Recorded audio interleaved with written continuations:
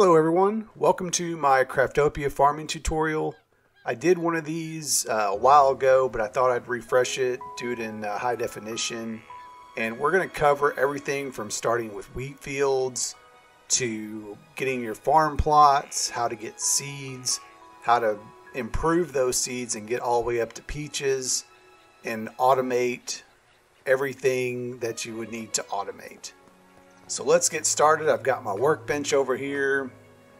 This is where you'll build your wheat fields. You need log and straw for those. You can also build your farm plots here once you've achieved the appropriate age to build those. So let's just start out with some wheat fields.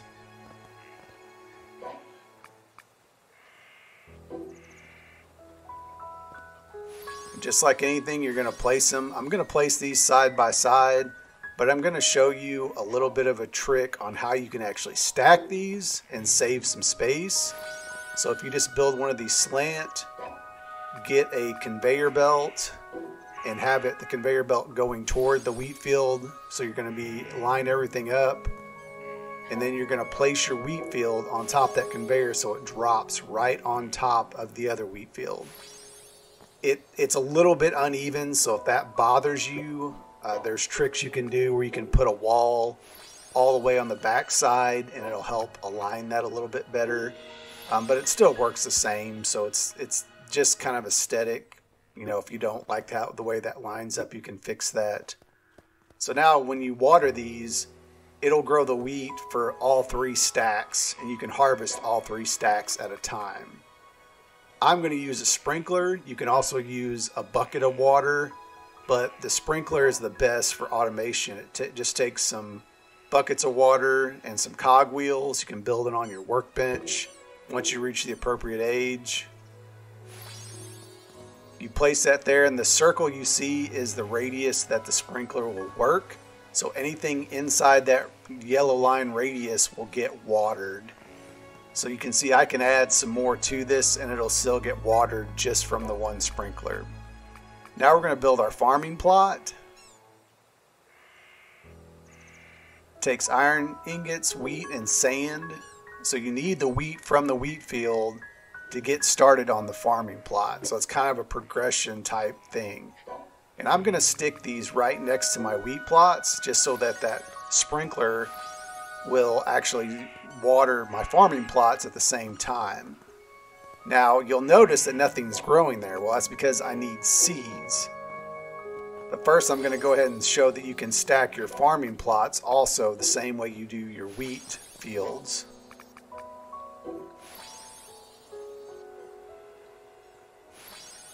And I always recommend only going about 3 high because of the limitations. It can cause things to despawn if you stack too many on top of each other. So usually 3 is the max that I would go. Now here's the seeds, the corn seeds, potato seeds, seed patty, which is rice. There's all kinds of other seeds. I'm going to show you over here how to get some seeds if you haven't already found them. There's 2 easy ways to get basically what I call starter seeds. One is the goblins. Any of the goblins that you face, they will actually drop seeds. So there's a little goblin camp over here. I'm on the island of the cove. You can find goblins pretty much on most maps. And there's a little seed bag that fell, so that's a potato seed. Another potato seed. There's a corn seed. I believe the shamans drop rice patties sometimes. Yeah, so they drop the seed patty, which is rice, essentially. There's another potato seed. So you can get plenty of seeds getting started. Skeletons, I think, also maybe drop seeds. But also the black-tailed gull will drop seeds. So that one dropped a carrot seed. They can also drop apple seeds. So that's another resource to, get some seeds early in the game. So you see the level down in the bottom right says that's a level 7 seed. Corn is level 3, potato is 1, and the seed patty is 5. And those levels are important because if you want to get the best seeds in the game, which are the peach seeds, you'll need to improve your seeds and improve your crops. And you notice on this, I equipped those seeds and I just kind of threw them onto the farming plot, and as soon as I did that, my sprinklers start watering them and they start growing right away. To harvest crops, you just punch them, or you can use a weapon, but I would just suggest punching them. This does damage your plot by 10 points, and all plots have a 500 hit points. There is a way you can use the repair hammer. You can also build a reaping machine. Take steel, cogwheels, and a battery. The reaping machine is a way to automatically harvest your crops. There's other ways you can do it. You can use the rotating saws, but those are kind of dangerous because they can get out and damage other things. But the reaping machines will not damage anything about it. So that's one of the best ways to harvest it, or using the repair hammer. You kind of set them on the edge and it will go through all the levels that you have stacked there, as long as you don't go too high.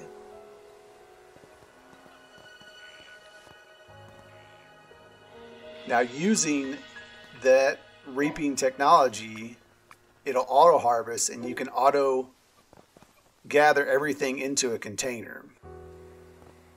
I like using these large capacity containers. They've got the built-in conveyor belt. And you put an absorber on the front, so that way as the crops are harvested, that absorber will draw in all of your crops into the container and automatically collect them. And this kind of helps you get around that drop limit, because if you've got a lot of farms going on, if one plot gets harvested, it can actually cause some of your other crops to despawn before they actually get collected. So it's wise to kind of watch. And you can see the carrots kind of went into the container. I'm going to pick up those carrots. But you've got to watch those, the despawning, or you'll lose a lot of crops that way. And the limits really affect Xbox the most. I'm also going to show that you can seed multiple at a time. So if you stand on the corners, you can seed both plots, and if you stand just right and you've got all four in a quadrant there, you can actually seed all four of those. So just showing you that the large capacity container did suck in those carrots. They're in there. I'm kind of waiting for this reaping machine to go. Sometimes they get a little sticky and don't want to go. There you go. There goes that one. And you can see it, the absorber's pulling them all in. Sometimes you'll have to get your spacing just right because it doesn't want to absorb them just right. You can see some of them are still stuck, so you may have to manually collect them, or just kind of play around with your placement to get it to go into the machine the correct route.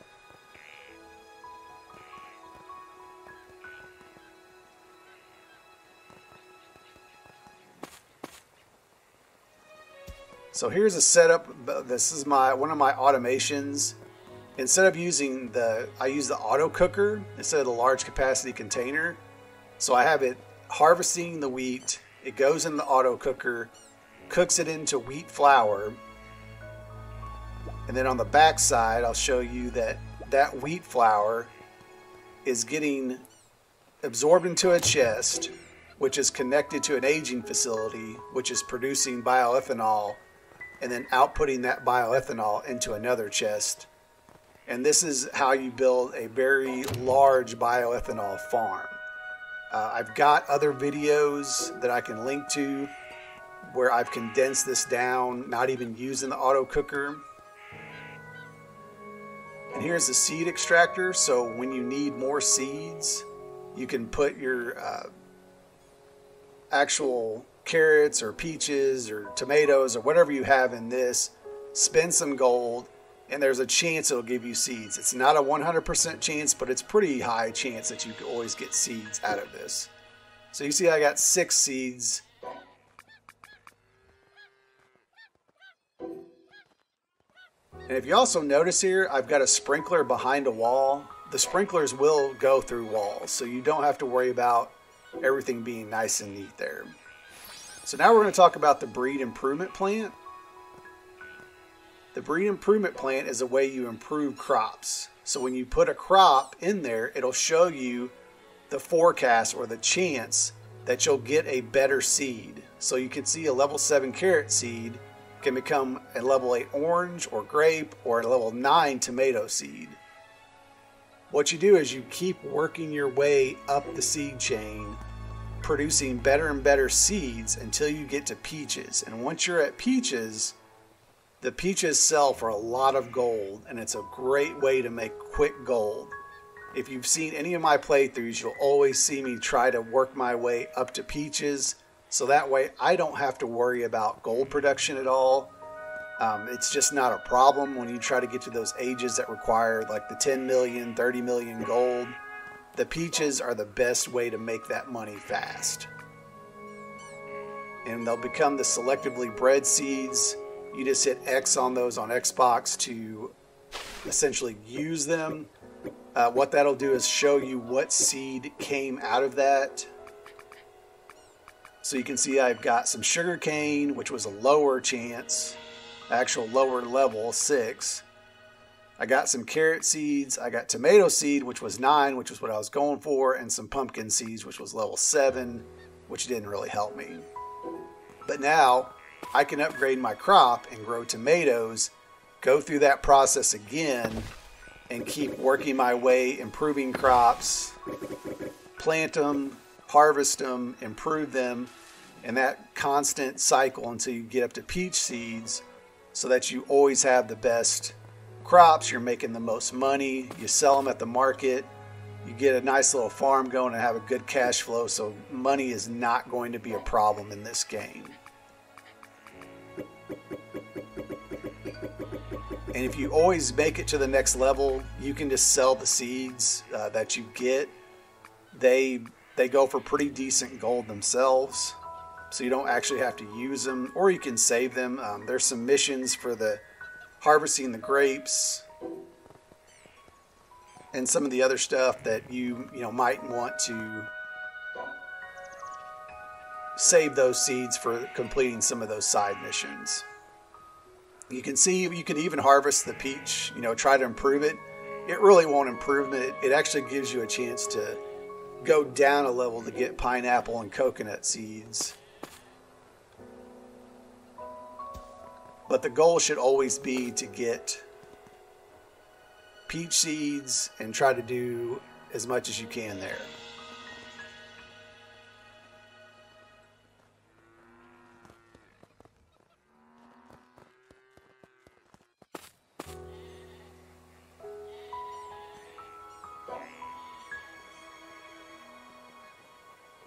And I'm just going to show you, try to get some peach seeds just to kind of show you what the value of those really are and how you can basically take one peach seed and make a lot of money out of that. You can also offer your seeds rather than, selling them. There are some slight bonuses that you can get from your picture book for those. So that's another thing to possibly do with your seeds if you've already got a good enough gold flow going. You can see I'm gathering a pretty good amount of wheat just from this setup with very little work.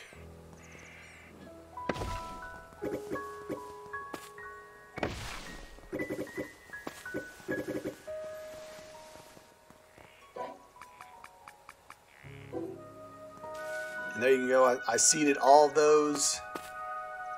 I'm going to go over here and improve these tomato seeds just so you can see. I'm looking to get eggplants or lemon. Those are level 10, so that's the next level. I only have a 1% chance, so I'm going to let that go. All right, well, that just about wraps up everything I wanted to cover in this episode. If you got any questions that you didn't see, you didn't quite understand, drop a comment and let me know.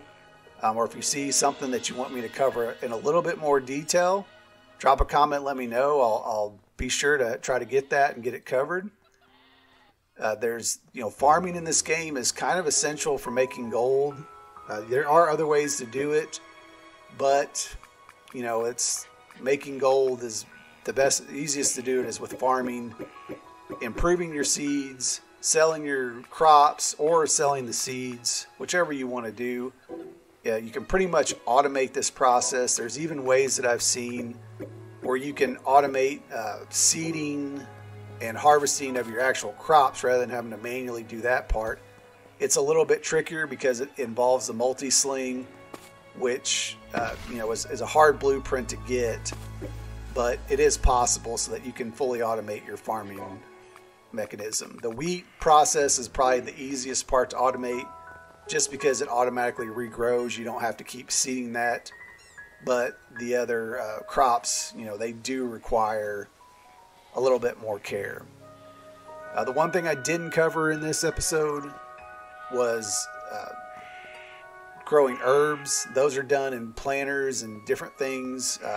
I may do a separate video for that, so if you need that also, let me know. It's pretty much the same concept, except you're just going to use the planter rather than the farming plots. Well, that's all I've got for this episode, and as always, thanks for watching.